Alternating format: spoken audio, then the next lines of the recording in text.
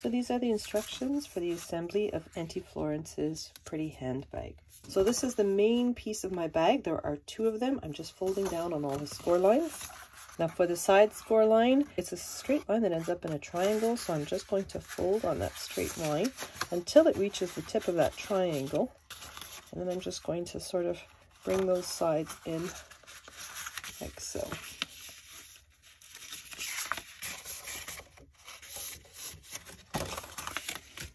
And I've done that for both pieces. Next, I'm putting glue on the tab that's on the right-hand side. And now I'm bringing my second piece over and making sure that the score lines at the bottom match up exactly. That I have my cut edge for that side right against the score line of the tab.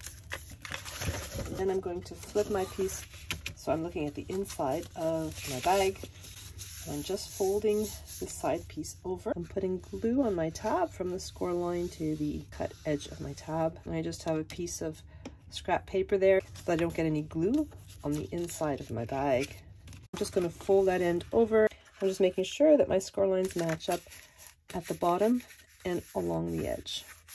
So next, I'm going to fold down the 2 flaps on each side and put glue on both of them. I'm just folding down one of the long flaps. I want to make sure it's right up against the score line of my side tabs on both sides. And then I'm going to put glue on that remaining flap and then fold it upwards. And I'm just going in there with my bone folder and then spreading all that glue. Next, I'm going to put together the decorative panels for the front and back of my purse, and they go together the exact same way. So I have my base layer, which is bigger than my patterned paper layer, and I'm just putting glue on the back of that panel and gluing it so that those little horizontal cutouts on both layers are exactly identical, and they have to be stacked up on top of one another. So those little cutouts are for the handles of my bag. So first you have these rectangular pieces. You have 4 of them, and they have a score line in the center. You want to fold down on that score line. Grab 2 of those rectangles with the rounded off corners. Just glue them one on top of the other with the shiny side facing out. You're going to thread your rectangle through that piece. That's going to be your buckle. And just put a little bit of glue between your 2 layers towards the bottom and glue them together like so. The end that you've just glued together, you're going to insert them in the cutouts that are on your decorative panel. I'm just flipping this over and I'm putting a little bit of glue just at the end between this piece and my pink piece and just gluing that into place like so.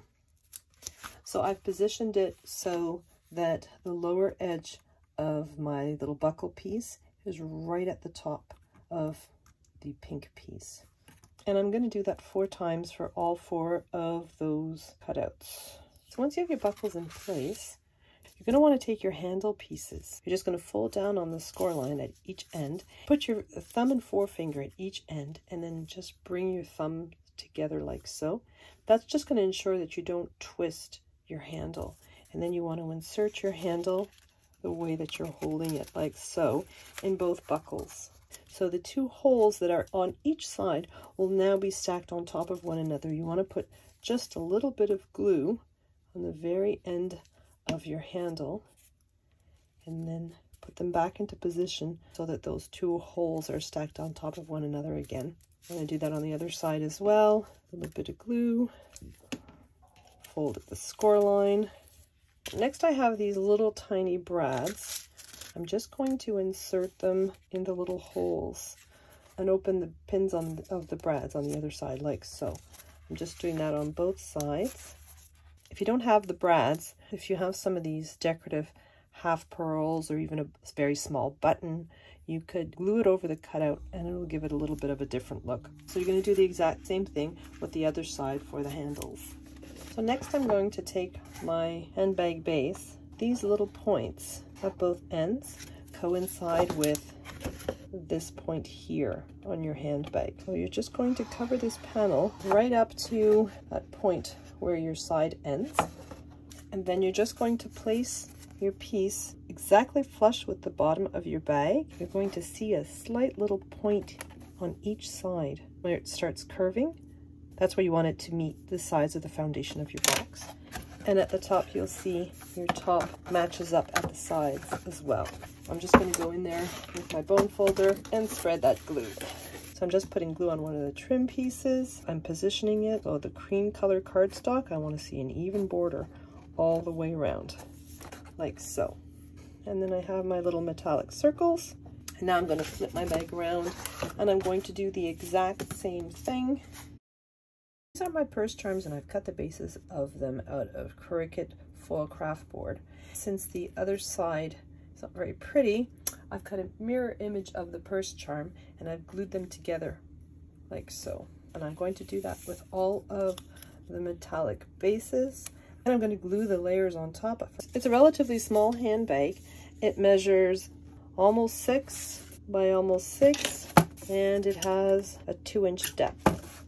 And there you have it, Auntie Florence's pretty handbag.